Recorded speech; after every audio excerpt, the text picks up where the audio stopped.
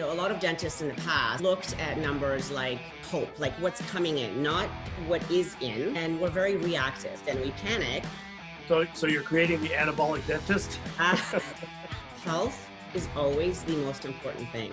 The health of your business has to be number one before you do anything else. And if it's not there, you don't have a business, or you won't have it for long. And so the profit is a gauge of health, not your income. We're going to have to be very strategic, very systematic. Use this time now to even start to plan on what it's going to look like. I'm Mark Gaylord, and I am here with Dr. Agatha Biss, and this is our second segment in the Leadership in the Times of Crisis series that we've been putting out for obvious reasons right now. And this is emotional mastery, and we are all in the same boat.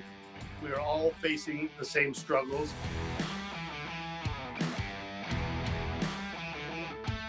Rule number 3 is that you're going to follow a specific schedule in terms of payments and debt management. So you're not dealing with it every single day. You're going to deal with it on a specific schedule. And the reason I say that, I'm going to preempt it a little bit.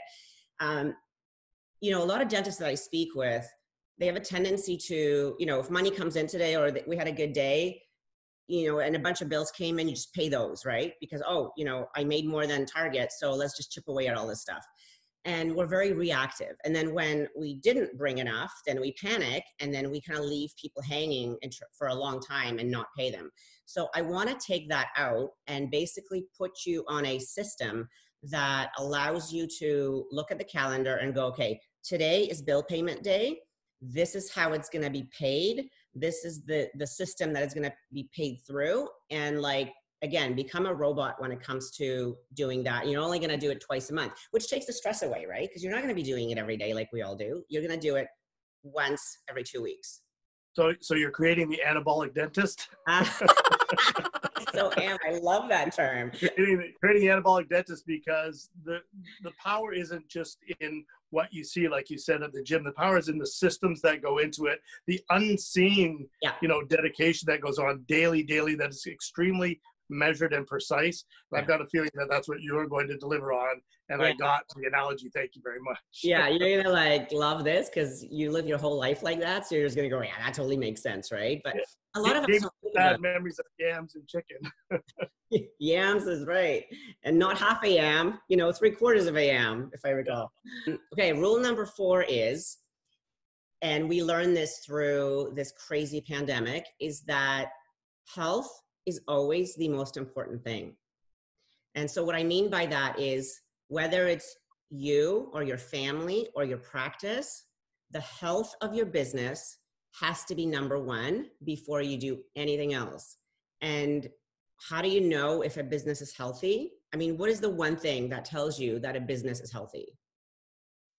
Yeah, you've got profitability and you've got great buy-in from teams. Yeah, and whether that profit is minuscule or that profit is giant, if it's not there, you don't have a business, or you won't have it for long. And so what a lot of people forget is that, they'll look at their P&L statement and they'll go, well, was this a good year or a bad year?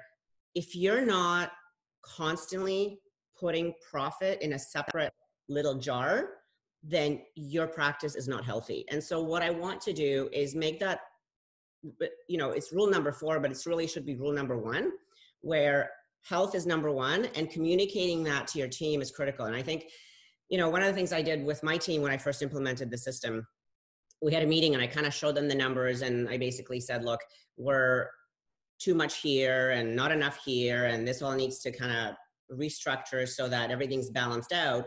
And I'm going to be showing you these numbers every couple of weeks, and then you're going to understand how I make decisions. So then you'll know why we either need to increase revenue or decrease spending or whatever else. So you can make decisions together, and then the reality is then your team understands your stresses. They may not be able to help you or, really truly get what you're going through as a business owner, but they will actually know why you're making a specific decision based on the numbers. You're going to break your money like this. You're going to look at, and you can do it really pretty, or you can do it just on a notepad, whatever, but you're going to record the revenue or the collections, I should say, at the end of each day. And so whatever is going in the bank, that's going to be revenues. The first thing that I want to make sure that you really get is that you have got to take care of that profit first. So whether it's a tiny minuscule percentage or a big one that you want to work towards, you are going to train yourself to put that away. Okay. So just like in bodybuilding, you got to have your protein a certain amount. Profit is number one. You've got to have it for your practice to be strong. So, you know, in a healthy practice, profit is around 10% from what I see in a lot of the financial statements. And I want to kind of talk to you, there's so much more to it. And I want to talk to you about this in a minute, but keep in mind that what I mean by profit is not the income of the dentist in the practice.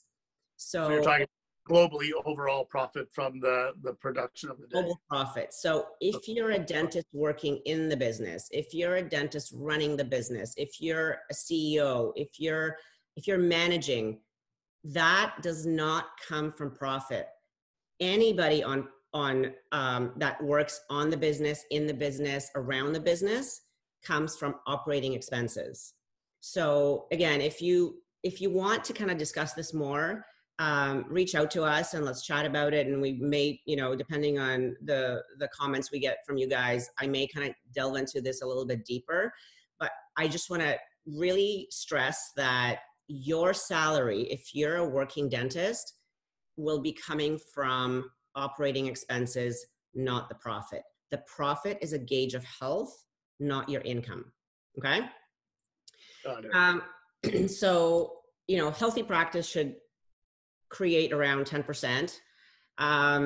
Many of us may not be there, especially when we first open up. So if you want to start really low numbers, like 1 or 2% or 3%, and just like, all I want to do is trickle some into the profit account so that I know that I'm doing what I'm supposed to do and taking care of my health first before I take care of everything else. So let's say that your revenue on your very first day open, I'm just going to use like simple numbers so I can do the math in my head real quick. But let's say your revenue on that first day is $2,000, right? You brought in $2,000. So if you want to chip away at my pace, you're going to put away 200 into the profit account, right?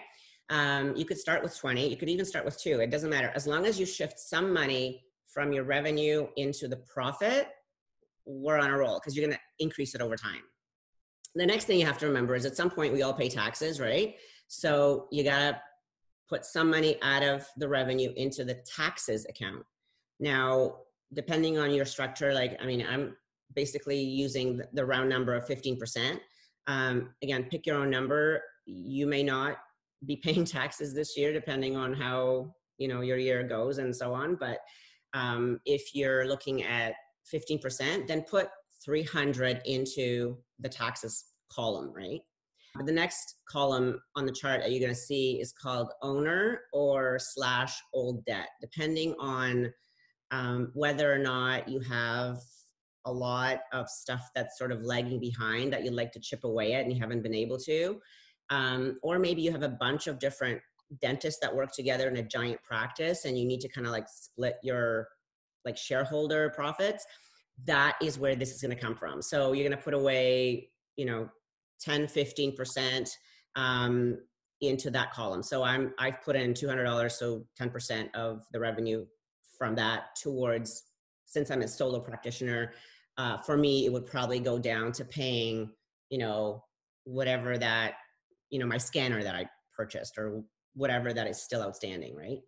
And the last and most important column is your operating expenses. So operating expenses in a healthy practice, and again, we're talking healthy, are around 65% of your total revenue.